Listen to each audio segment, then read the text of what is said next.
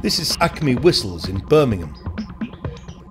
They've been around for quite a long time.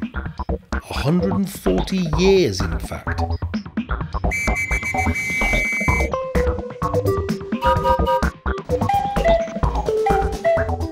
The business was founded by Joseph Hudson, who opened a workshop in Birmingham back in 1870.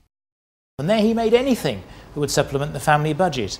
He did a bit of shoe cobbling, he made corkscrews, he made snuff boxes, and he made whistles. Didn't make very many, wasn't very successful with them.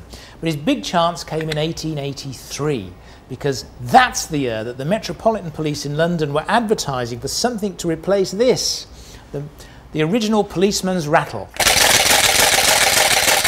And he thought one of my whistles. And that's exactly what he did. He made a very loud, very discordant, very far-carrying and